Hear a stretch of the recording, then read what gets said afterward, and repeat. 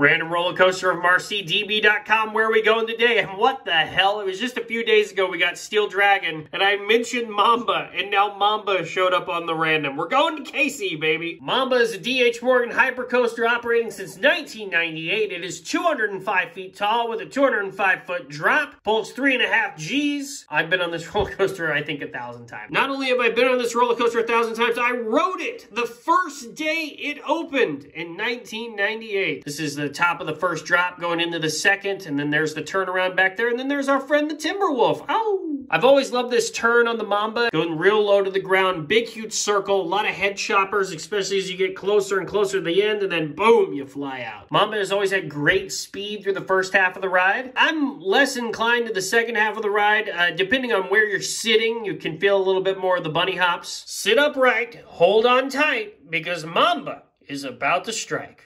Enjoy your ride.